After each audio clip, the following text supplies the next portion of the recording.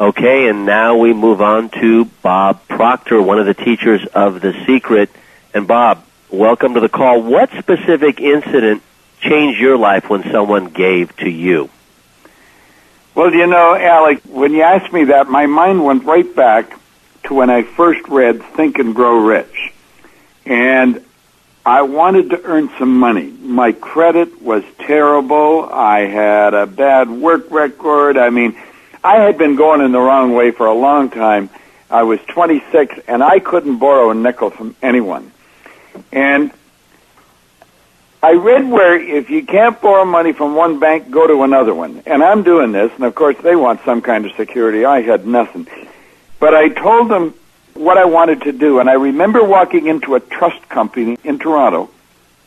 The manager asked me to come in and sit down. I wanted to borrow $980.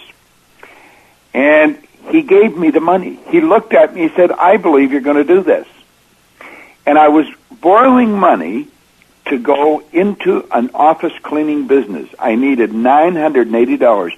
Now, he gave it to me. Now, you could say, well, he lent it to you. No, he gave it to me, and hoping that he would get it back. And, you know, in less than 5 years, my whole world had changed. I was cleaning offices in Toronto, Montreal, Boston, Cleveland, Atlanta, and London, England.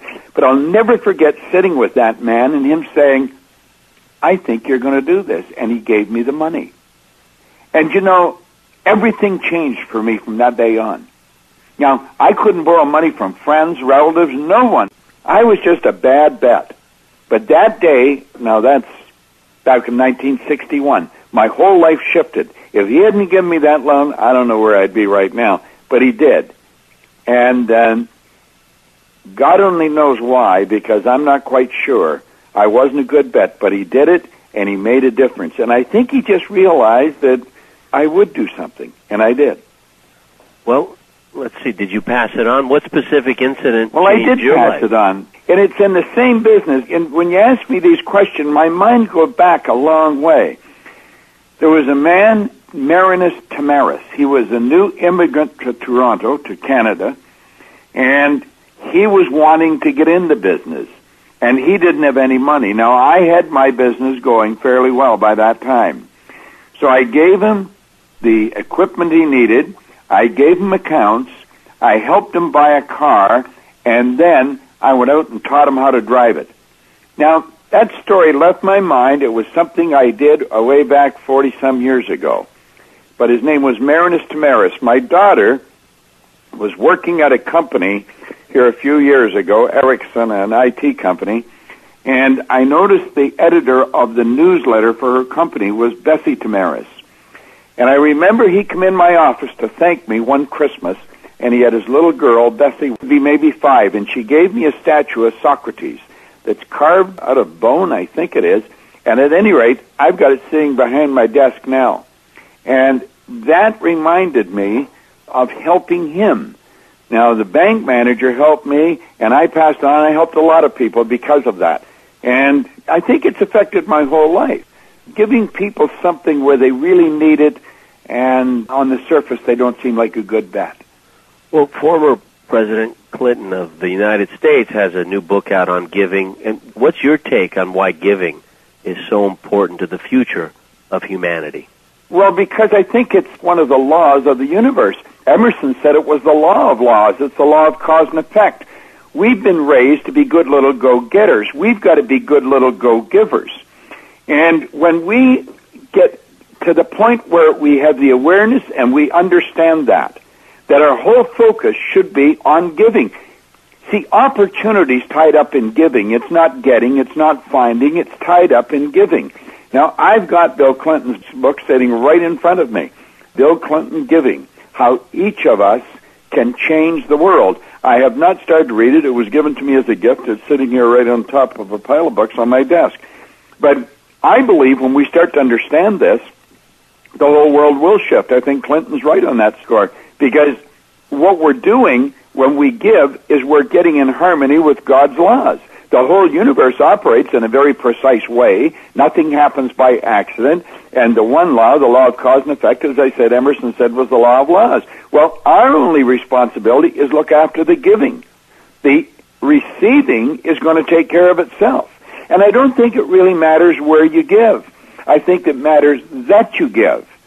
For a long time, I got into tithing, and I think Mark Victor Hansen is one that really got me into it. I was sort of dabbling in it, but he wrote a little book on it many years ago, and I picked it up and read it, and I thought, you know something, he's right. And I've been doing that for years, and since I started to do it, I've never had a financial problem. Well, the thing is, someone sat me down one time about 10 years ago and said there are two types of people.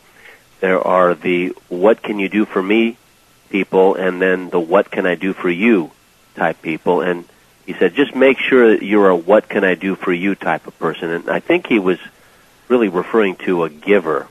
Why is that so important, you think, in business, before we go to the final question?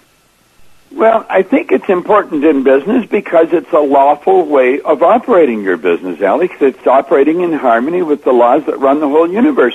And we're not trained in these laws. As a matter of fact, I think we're actually conditioned to go against the laws, which is the precise reason the vast majority of people struggle financially. They struggle with abundance in all areas of their life. They're self-centered. Most people are unhappy, and it's me-first attitude. And if they put you-first attitude, put the other person first, I think they'd be a lot happier. I've lived both ways, and I have found that the giving person, the one that's looking out to help the other person, is much better off. I'm happy, I'm healthy, I'm wealthy, and I'm a giver. And I'm always trying to figure out how to give more. You know, I said one time about Mark Victor, we were talking about him earlier, I said, you got to get up early in the morning to outgive that guy. And the people that I know that are moderately and very successful in their life, not just in their business, are givers. They're really trying to figure out how to help other people all the time. And because they're like that, they move into that vibration. They are actually magnetizing themselves for the good that they desire. If we want something, give it away, and it'll come back, pressed down and running over. It's an absolute law. That is. And that brings me to the final question. And Gertrude is a giver for sure. And this cause of Africa Alive Education Foundation is supporting the HIV orphans in Zimbabwe. They have HIV, and they really had very little influence over that. And the first question that comes to mind, many people are listening to this in North America. Why is a cause like this so important and relevant to us when it's halfway across the other side of the planet?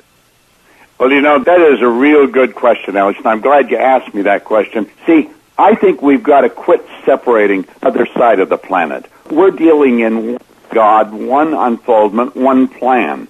And when we stop looking at them and us and start to see us as everything, and it doesn't matter whether you're giving in Zimbabwe or New York City, as long as you're giving. The fact that Gertrude's doing this, she's an excellent role model, and she's into a good cause, and I think that anyone that gives has an opportunity to give to her and support her. I don't think Zimbabwe is any different than here. I know the cultures may be different.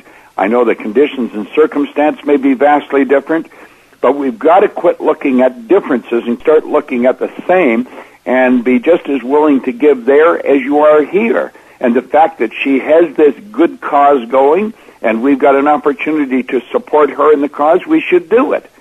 But if she was doing the cause in Louisiana or in Ireland or in Paris or in Australia, it shouldn't really make any difference. We're all one. We're dealing with one mind. We're all hooked together. Yeah, and the interesting thing is no matter what culture, no matter what language, no matter what part of the world, no matter how isolated that part of the world is, I think every culture, every human being on earth understands what giving is, and when they're receiving, they can understand that. Would you agree? Oh, no question about it. Absolutely no question about it. You know, there's so many examples of people that win from giving. I was thinking, I remember years ago reading about Letourneau, the man from the heavy equipment. He tithed 90% of his income. You look at the Mellon family, they can't give their money away fast enough because the more they give, the more comes back. Mm-hmm. We've got to understand that we are meant to live in abundance. We're meant to live with plenty because we have infinite potential. And as long as we're trying to get, we're going to live in lack and limitation. When we start giving, we're going to find that abundance is on our doorstep. And we've got to understand that. And it doesn't matter where you give or who you give to. It's the fact that you give.